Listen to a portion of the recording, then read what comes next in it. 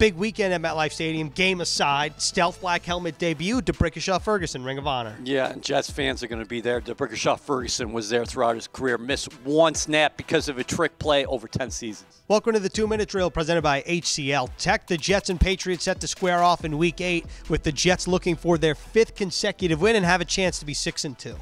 Yeah, the Jets have a 2-game lead inside the AFC East over the New England Patriots. Of course, the Buffalo Bills are in first place. The Jets will actually see them next week. But you would have to go a ways back to find the last time a Bill Belichick coached Patriots team was looking up at the Jets in the division at this point of the year. In fact, I think you'd have to go back to 2002. That's the last time the Jets won the division. The Patriots, the only team inside the division with a record under 500. The Jets have stressed making hay inside the AFC East. They already beat the Dolphins at home. Let's see if they can take down the Pats. And then, of course, next week, another AFC East opponent. But let's not get ahead of our skis here. For this week, this is the first game without Breece Hall, without Elijah Vera-Tucker. Both of those guys done for the year after injuries. Who do you expect to replace both of those guys? Well, Breece Hall was dynamic for the Jets in between weeks 4 and 6. He had accounted for 44% of the offense's touches.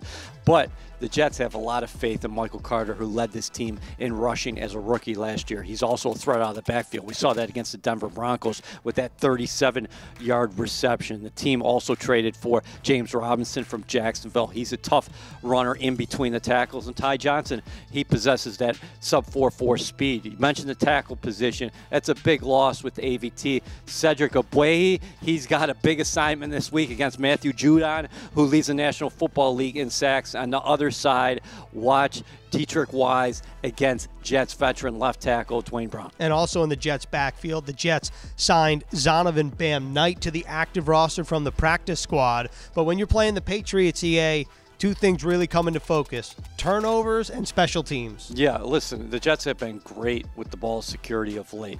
3 consecutive games without an interception or a fumble on the year. They are now in the plus territory. Over this 4-game win streak, they've been plus on each of those occasions. Conversely, the Patriots, they're taking the football away, one of the league leaders in takeaways again, but they are 31st in the National Football League in giveaways. So Mac Jones is likely to get the ball. We're hearing out of New England this week. He's got 6 interceptions this season.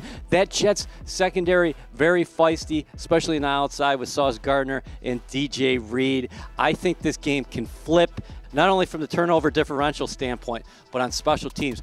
Both of these teams have quality special teams units. These are 2 of the best in the game. And Matthew Slater, who's been doing it for so long for the Patriots, and Justin Hardy for the Jets. Yeah, this game is going to be extremely exciting if you're a fan of either team.